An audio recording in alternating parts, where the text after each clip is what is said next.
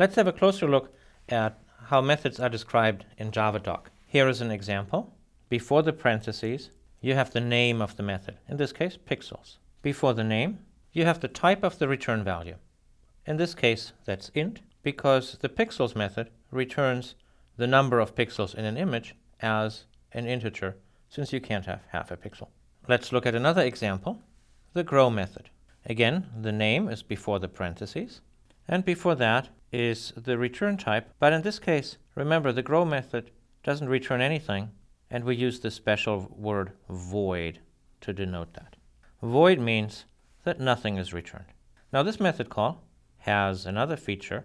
It describes what kind of arguments to pass. You call this method with 2 arguments. And here you find the types. You can grow by any decimal number. It doesn't have to be an integer. Now actually, and that's a minor detail that you don't really need to think about until the next lesson, what you see inside here, the double DW and the double DH, are themselves variable declarations. They declare 2 variables that are called the parameter variables. Like I said, right now you don't yet have to worry about the parameter variables, but when you see the word parameters in Javadoc, then you'll know where that comes from.